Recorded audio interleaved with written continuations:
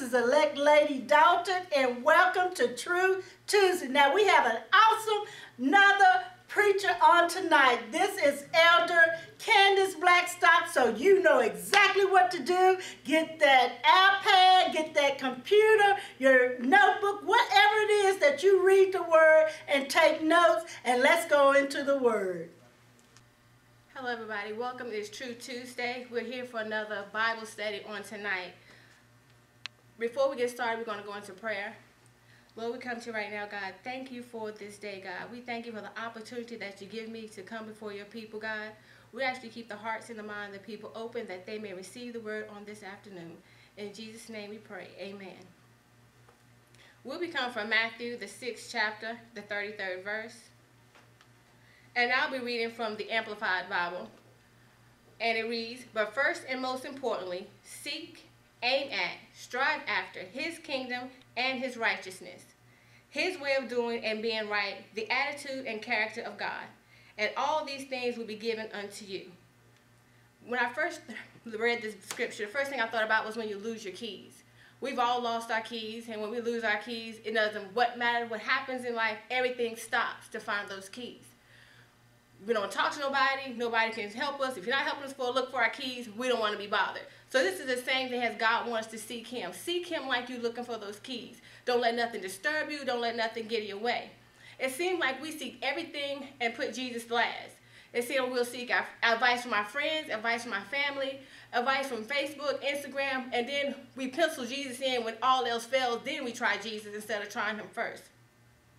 We seem to go to social media for a lot of validations. We want to know, do I look right?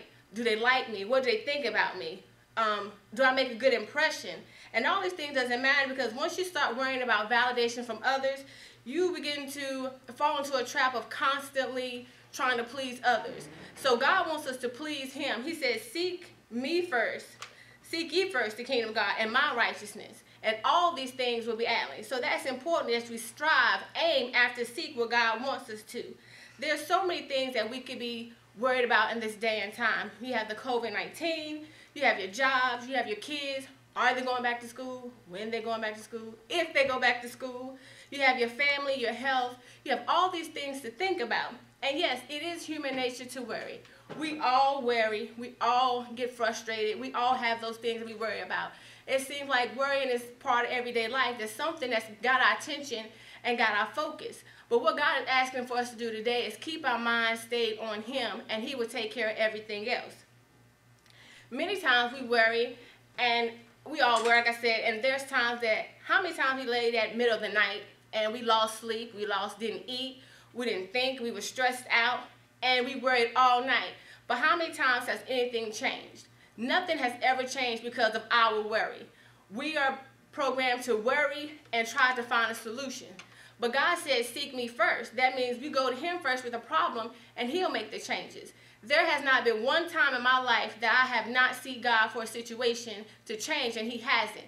Even if he doesn't change the situation, sometimes he changed me in the midst of the situation. So he can change you in the middle of your circumstances to have peace that passes all understanding within the midst of your storm that you're going through. And then if he does fix the situation, sometimes it's just for his purpose, his glory, the way he wants it to, not basically the way that we want it to. Seeking God and putting him first requires building an intimate relationship with him. That means getting in your word, praying, fasting, intimate relationship. For how are you going to know what to seek him for if you don't know who he is? How do you know what to seek for if you don't know what you're looking for?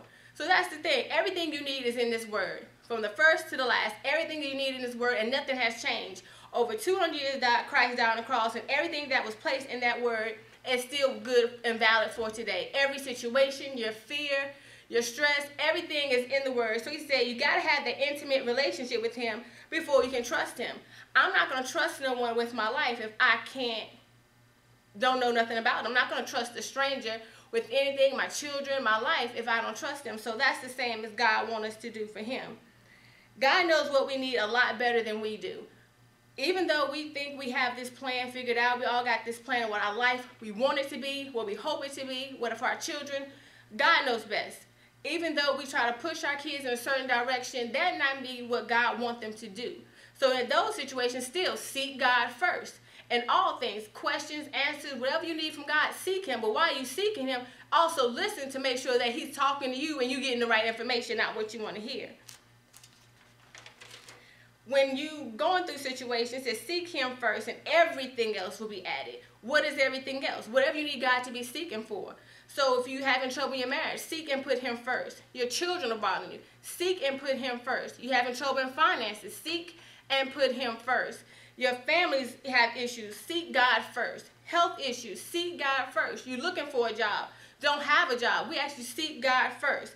And he said, and his righteousness and his way of doing things and his character, and all things will be given unto you.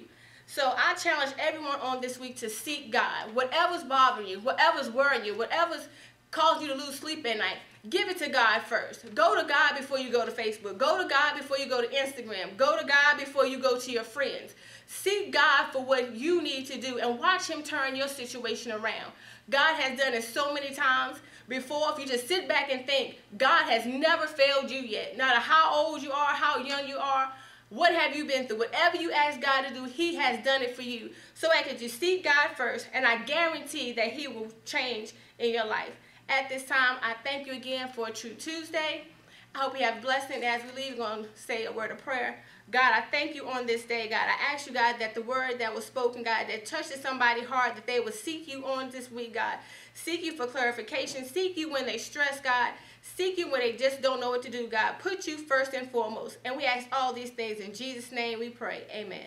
Also, we'd like to announce that our Sunday service, we have Sunday school at 9 a.m., morning worship at 10 a.m., Also, again, every Tuesday we have True Tuesday, and you are welcome here at True Word Fellowship at any time.